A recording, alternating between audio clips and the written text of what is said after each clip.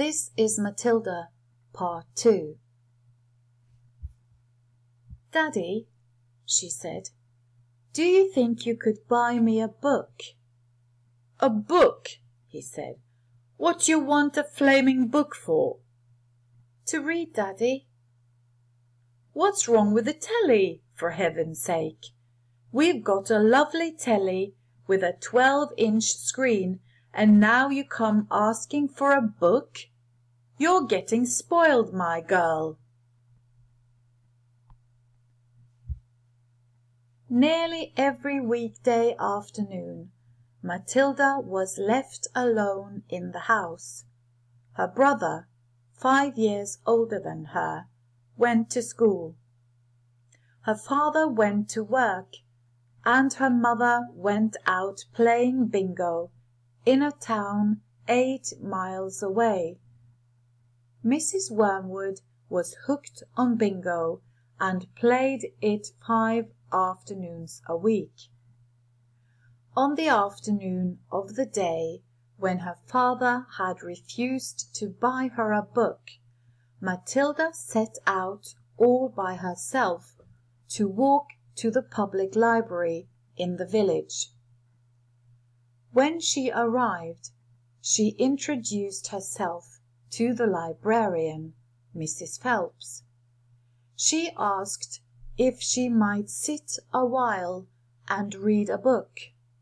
Mrs. Phelps, slightly taken aback at the arrival of such a tiny girl, unaccompanied by a parent, nevertheless told her she was very welcome. "Where are the children's books, please?" Matilda asked. "They're over there on those lower shelves," Mrs. Phelps told her.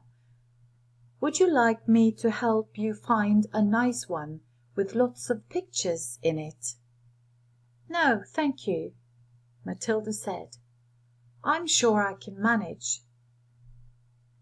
From then on, every afternoon, as soon as her mother had left for bingo, Matilda would toddle down to the library.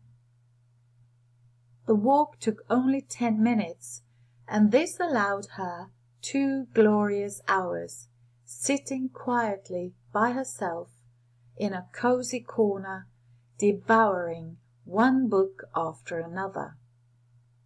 When she had read every single children's book in the place, she started wandering round in search of something else.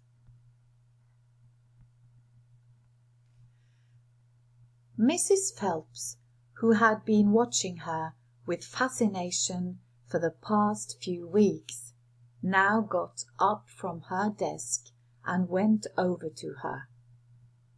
"Can I help you, Matilda?" she asked. "I'm wondering what to read next," Matilda said. "I've finished all the children's books,